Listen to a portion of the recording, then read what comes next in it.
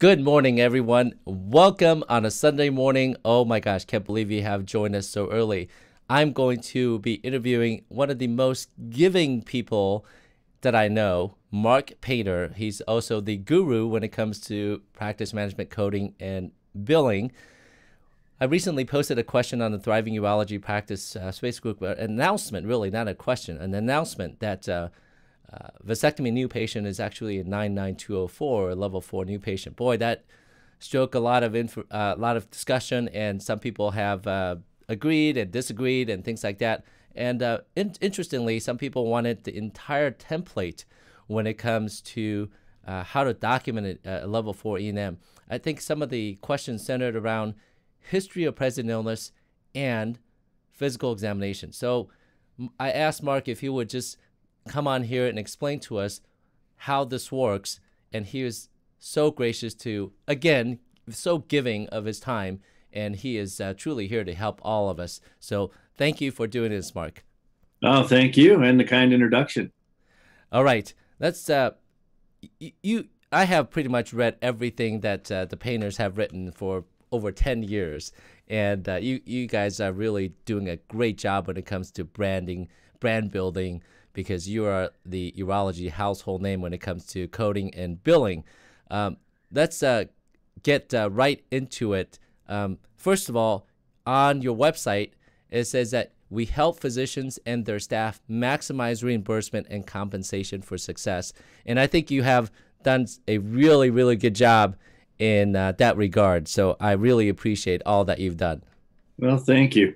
It's been an interesting process getting through all of this, but I think part of all that mission statement really goes back to the fact of when we started dealing with coding and reimbursement, one of the things we did focus on early was compliance, and we're still there.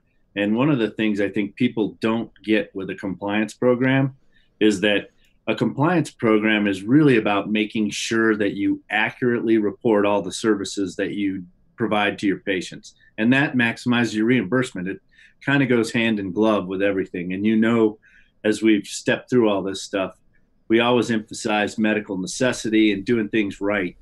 And if you do things right, you'll actually get to the right spot. And that's, a good focus for any practice. I think a lot of people don't realize everybody's so afraid of audits. Can you speak a little bit about audits? Sure. Basically, my attitude towards audits is bring them on.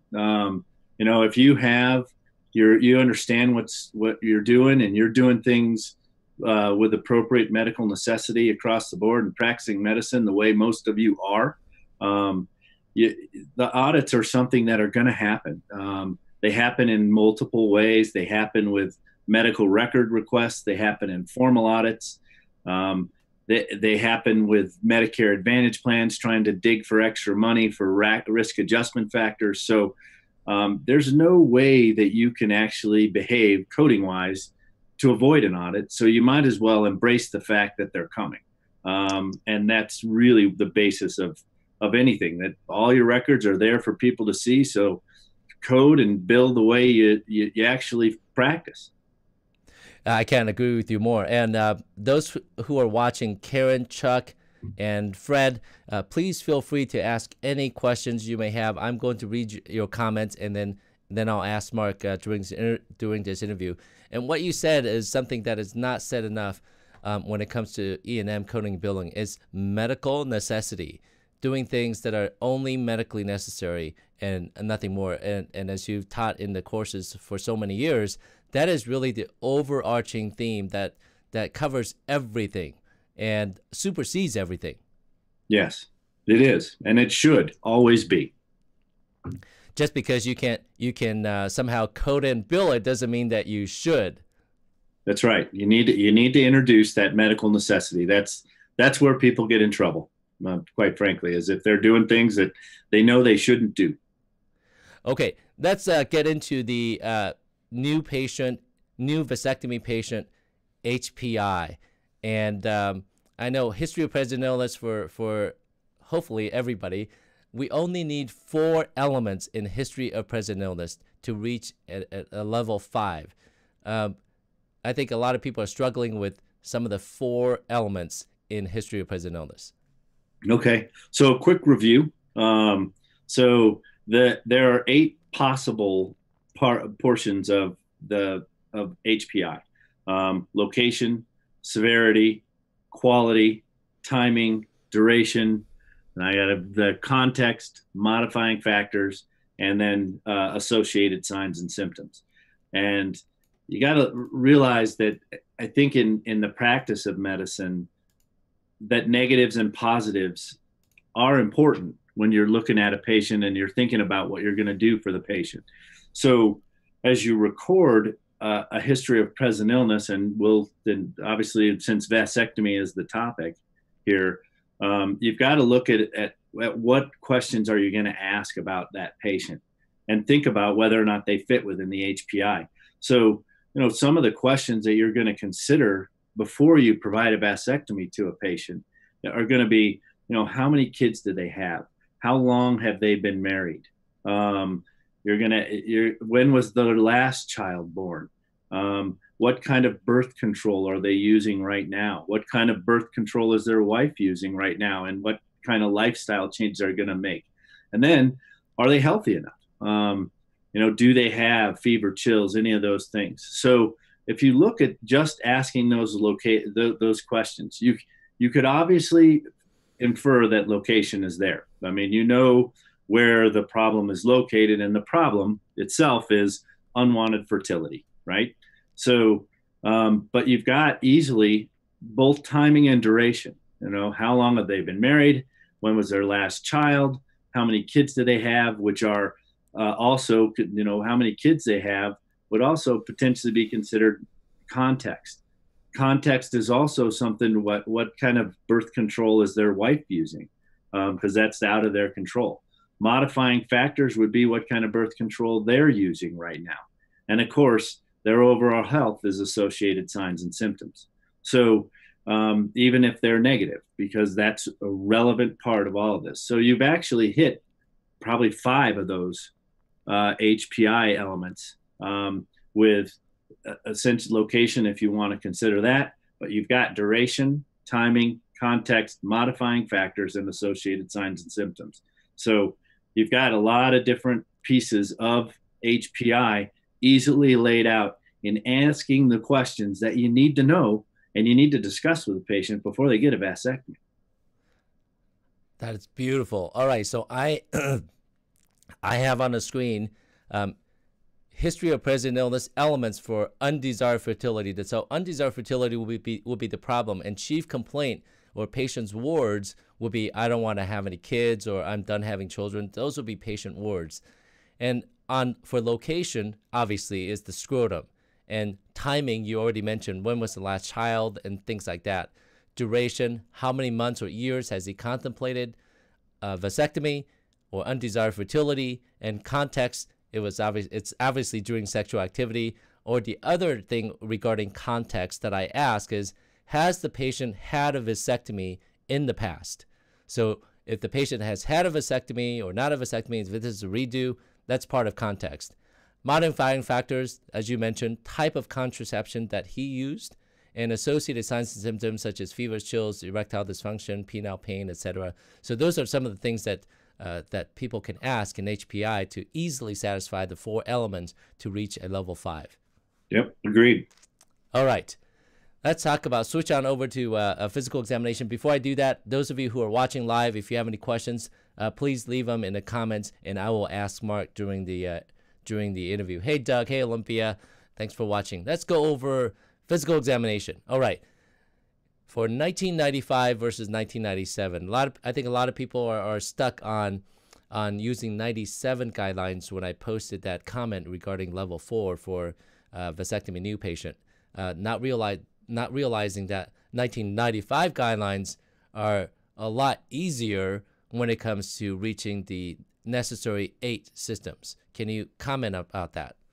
So there's a couple of different things that I'd add on the physical exam for those that are considering where this fits. So number one, without a doubt, as you mentioned, the 95 guidelines are a lot easier. You need 8 systems with 1 comment per system. So that alone is a fairly easy thing to do, but actually is something that most urologists will do observationally. And ultimately, when you think again back to that medical necessity, you want to make sure you have a healthy patient before you get a vasectomy. You're going to need to know what type of issues they may or may not have in the recovery period if you're going to provide a service for them. So, if thinking first on the 1995 physical exam guidelines, you're going to get their vitals. You're going to observe how they're breathing. You're going to look and see if they have circulatory problems with clubbing or edema and those types of things. You want to know if they're ambulatory or not. You're definitely going to do a quick GU physical exam. You can certainly decide, if you want to do the examination of their, barely poke their bellies if they've got any problems with their, pain in their spleen or those types of things. You look at whether they have any skin conditions or maybe other issues that would affect the healing process. So all of those things add up to 8 different systems. So you've got a fairly easy route there in the observable physical exam that you would do, just generally making sure that a patient is healthy enough to get to have a vasectomy, to undergo an office procedure. Then if you flip it over to the 97 guidelines and you're stuck with that in your compliance program, that one's a much harder one to do from an overall relationship to the vasectomy itself. But I would argue that there are a number of practices whose medical philosophy is, the first time I see a patient, I'm going to do a physical examination regardless of what their problems are, because I need to know their overall physical health, and they'll deal with that. And that's where that medical necessity comes into play. So I think there's a little bit of a difference in philosophy depending on which physical exam you've adopted. And from the practice side, we always recommend that people adopt the physical examination that's the 95 physical exam. It's a lot easier to do. And actually, when you think about how the 97 guidelines came into play, they were really much more relative to a residency exam or something like that, which has been one of the problems overall and one of the reasons that they allow for both 95 and 97. But those are a couple of things to consider on the physical exam. Basically, for those who understand the rules for 95 exam, as you intimated, often a urologist can simply watch the patient and get 8 systems and be able to document 1 comment on each system. And as you mentioned before, a positive is just as important as is a negative.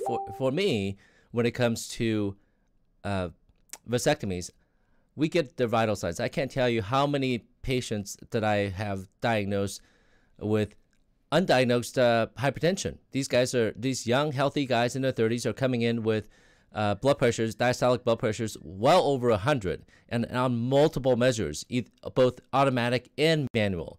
Some of these guys have come back to tell me, thank you so much for saving my life, because I took their blood pressure. Some of these guys are missing a limb. Some of these guys are morbidly obese. And when I do the scrotal examination, and I think the scrotal exam should be part of the new vasectomy patient evaluation, because I kind of need to know the anatomy. And some of these guys, obese guys have really, they're difficult. The vas efferents are difficult to feel. So I document all that. And to make the visit unique, I document the type of underwear that they wear, because each encounter has to stand by itself, and you want to make it a unique type of encounter. So depending on the number of kids that they have, their body habitus, who's present during the examination, I document all that. Also the type of underwear that he wears. So I became a connoisseur of men's underwear recently. But anyway, the bottom line is it's very easy to get 8 systems in using the 95 guideline without any sort of a major undertaking when it comes to physical examination. Doug and Vera and Sarah, if you guys have any questions, please type them in the comments, and I will be sure to ask Mark. So we've gone over HPI, we've gone over the physical examination, and while you're here, while I have you, why don't you kind of explain to the audience medical necessity when it comes to a 99204 for a vasectomy new patient? Sure. So again, on the medical necessity side, kind of the best proxy for medical necessity is medical decision making. So this is a new patient which means you've got a new problem for the patient that's presented to you. Their problem of undesired fertility. So that's a level 4 for the presenting problem. You're not going to need any additional workup on this patient other than the discussion with the patient. So that doesn't bring it to a level 5. So it's a level 4. The data is most likely very limited for you. So we're going to not use the data element in medical decision making for a vasectomy patient. Typically, you may get a UA. Most people don't. So you're not going to have data. So we'll skip that element. The third element is risk. And as you know, a cystoscopy, a diagnostic cystoscopy is level 4. Prescription drug management is level 4. And as is a minor elective procedure with identified risk factors. So all of those things would say, relatively speaking, a vasectomy fits in that level 4 category for a risk as well. In the end, with 2 out of the 3 elements hitting a level 4, I don't think that medical decision making is your issue. It's whether or not you documented the physical exam and how you documented your history is really going to decide which support of which level of code you have. Boy, so many people struggle with all 3 elements: history, physical examination, and medical decision making. I think that what you just said kind of really clear things up. To summarize, when it comes to medical decision making, we only need 2 out of the 3 elements. And you mentioned number of problems, which is a new problem requiring no additional workup. That's a level 4. And then in the risk section, diagnostic endoscopy is considered a level 4, and certainly a vasectomy is no less risky than a diagnostic endoscopy. So easily it's a level 4 when it comes to the risk section. So now you have number of problems and risk, both level 4. You discount data because usually we don't have a lot of data. Easily in the medical decision making, that's a level 4 for a vasectomy new patient. Agreed. Yeah. I mean, I don't see any issues there. I really don't.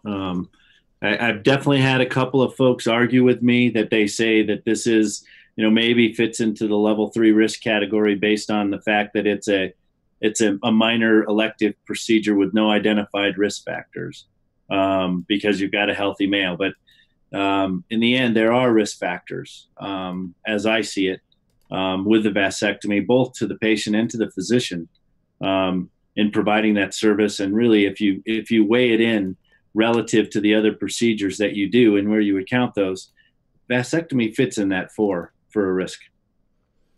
Yeah, it is. Even though I do a lot of vasectomies, this year I'll probably hit close to 900 vasectomies. It is just because it's easy for me doesn't mean that it's low risk or is low value. Just like a cystoscopy, just because it's easy for urologists, we've done tens of thousands probably, each of us. Just because it's easy, it doesn't mean that it's without risk. And really, when it comes to E&M, you just have to follow the guidelines, the prototypical things that are outlined in medical decision making. And once you understand that, it's pretty easy when it comes to reaching the level that you want. Karen Brown says that we do make alerts for patients that have a history of easily being vasovagal. Sometimes the patient or the spouse will mention that he faints easily or he fainted when they try to draw his blood, and that's a clue, of course, for us. That's a slightly greater risk. And the other thing is, when it comes to vasectomies, I offer a bunch of different ways to kind of make the experience a lot more pleasant, including the use of nitrous oxide, sometimes very rarely IV sedation in the office, and lastly, just oral medical therapy, anxiolytic. So those are, before you prescribe any of those, you kind of need to assess whether or not the patient is an eligible candidate. And that's why a history, physical examination are both so important.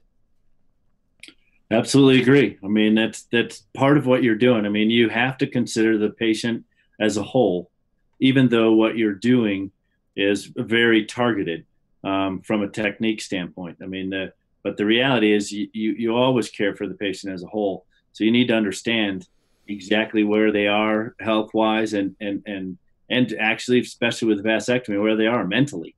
Because there is a lot going on with the vasectomy that, as you do so many of these things, you don't really think about or necessarily put the weight on a vasectomy that the individual having it does. I mean, it really is a life-changing event. It's a long-term decision, and they need to understand the gravity of that.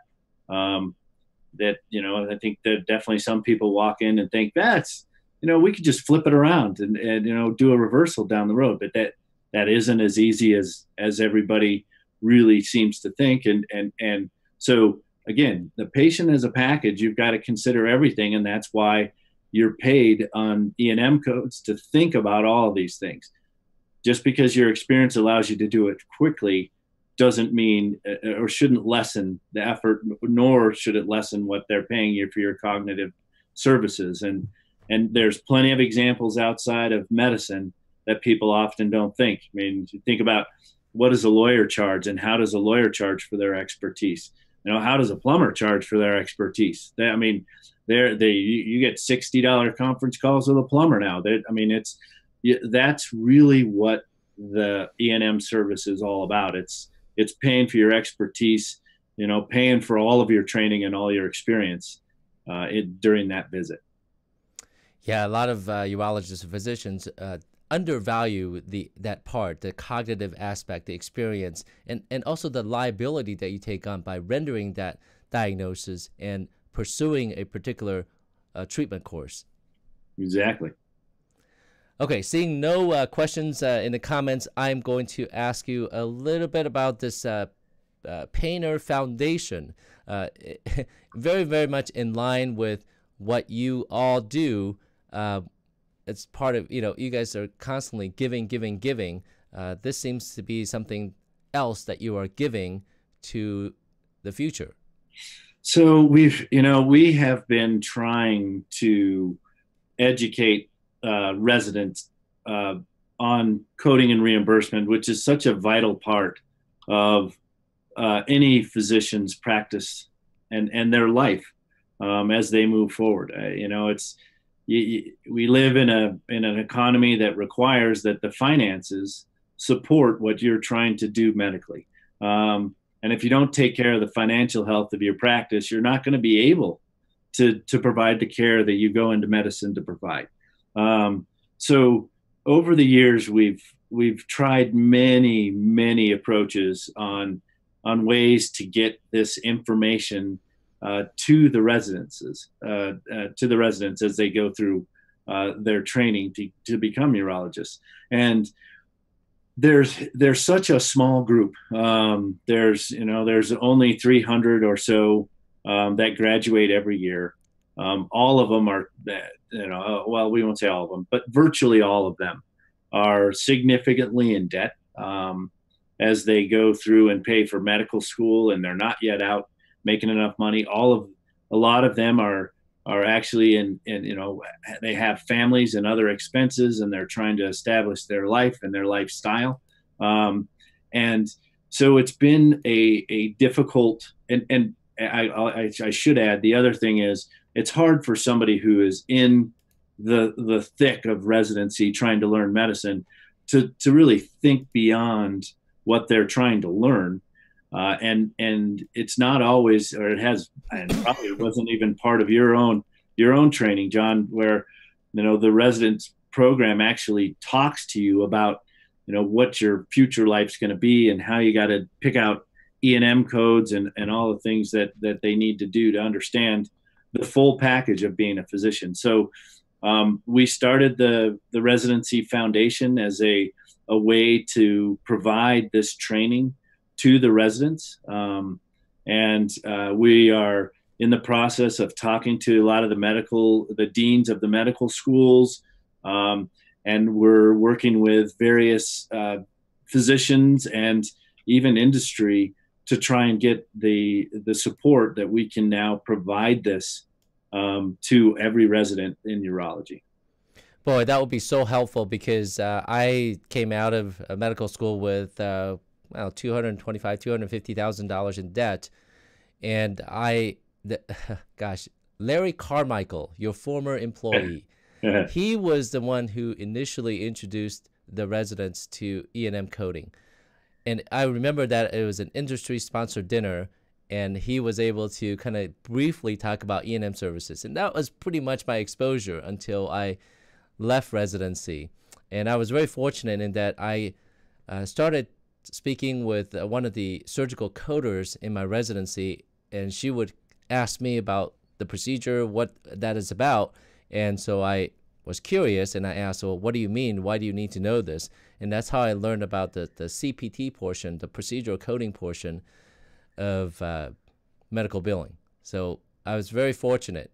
Yeah. And then through just being a sponge when it comes to coding and billing and reading pretty much everything that you painters put out, I kind of taught myself, and also through attending a ton of the courses that you put on. So super helpful. Well, good. Well, hopefully we're able to help the residents a little bit sooner and give them a little bit more of a foundation, and so they're not walking into these things just completely blind and having to learn and juggle everything that they need to do. Give them at least a little bit, and that's and the course is, you know, an online course so that they can take it when they need to and fit it in where they need to. So we're, you know, again, trying, if we can solve that need there for everybody, that's what we're trying to do.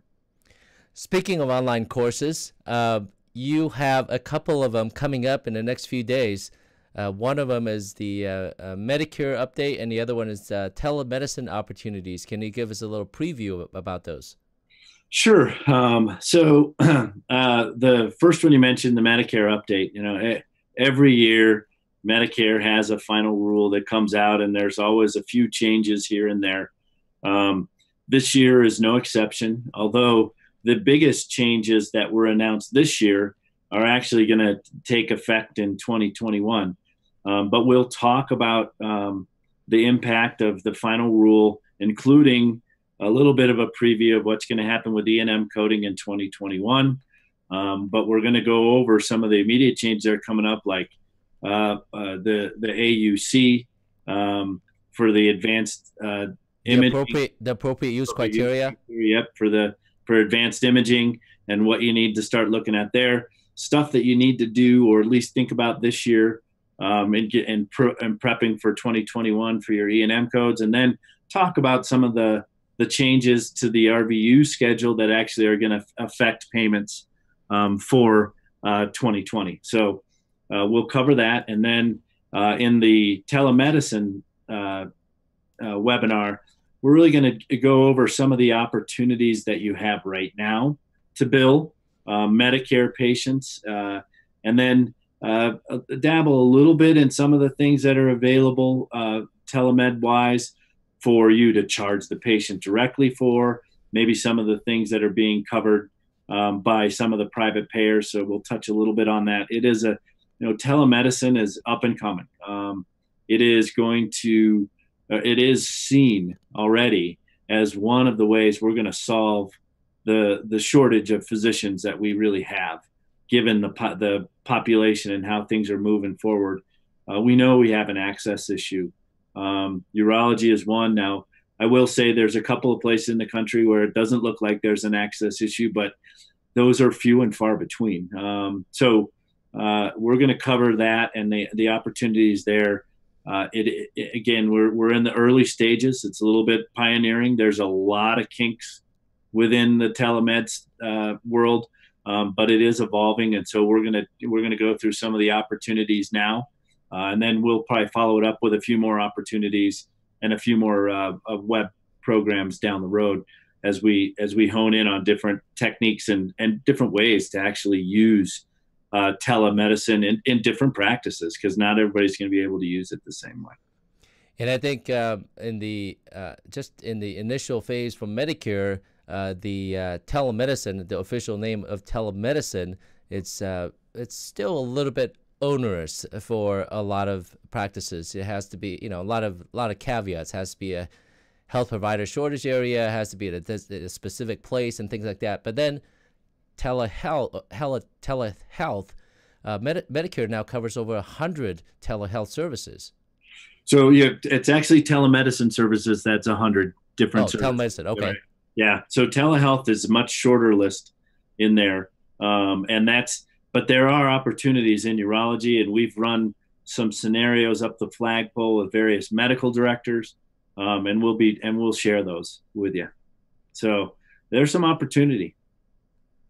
Sounds great. And just in case some people are thinking, well, my medical assistants can do it. No, only qualified professionals with an MPI can provide that service. It's definitely going to be the doc or the APP that's going to have to get on the phone to actually charge for those things.